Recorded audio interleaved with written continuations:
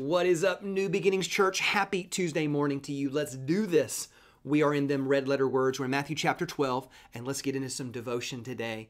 Today's red letter words are profound. There's a unique principle in there that is so important, and we'll talk about it today, but let's read it first. It says this: every kingdom divided against itself is laid waste, and no city or house divided against itself will stand. Normally when people quote this, they just quote the quick version, which is a kingdom divided against itself cannot stand. And it's so true. Now, the context is kind of weird because the context is that Jesus had been casting out evil spirits out of people to help them.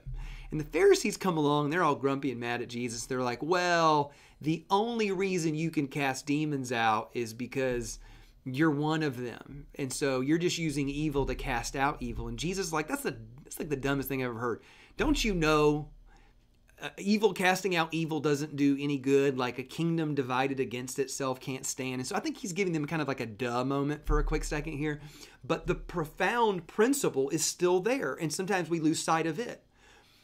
A kingdom divided can't stand. I think we're seeing this in our nation. A nation divided can't stand.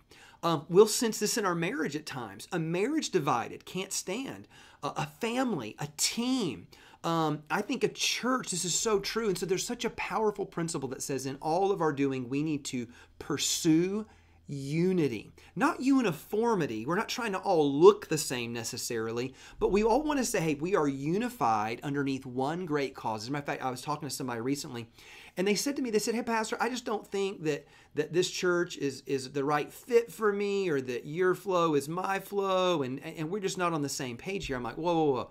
We are absolutely on the same page because we believe that Jesus is Lord, that he's the Son of God, crucified and risen from the dead 3 days later. That alone's enough. And my big encouragement inside of Christianity is like, hey, let's not focus on what divides us. There's all kinds of little things that we could disagree upon in Scripture, but that shouldn't divide us.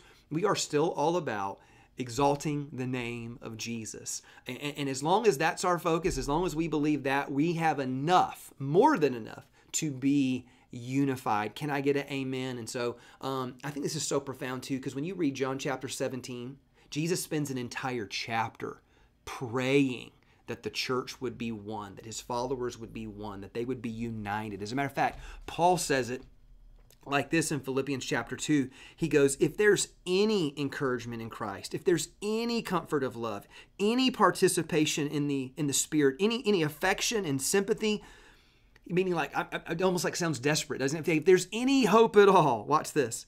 He goes, complete my joy by being of the same mind, having the same love, and being in full accord and of one mind. And so he's praying for the church, just like Jesus was praying for the church and saying, hey, unity matters. And so unity is something you want to pursue in your marriage, in your family, in any team or organization that you work for. As a matter of fact, go read Psalms chapter 133, and it talks very specifically about how unity really does attract the favor and the blessing of God. And so I hope and pray that we in our church and we as believers in our local church and the big global church, that we say, you know what, we are unified by one cause, and that is to exalt the name of Jesus, because we believe that that's the key to everything. We believe that for every person I've ever met, I always thought this, like their life would be better if Jesus were in it, and Jesus would make them better at life. Let's help connect people to Christ. Can I get an amen? And that right there,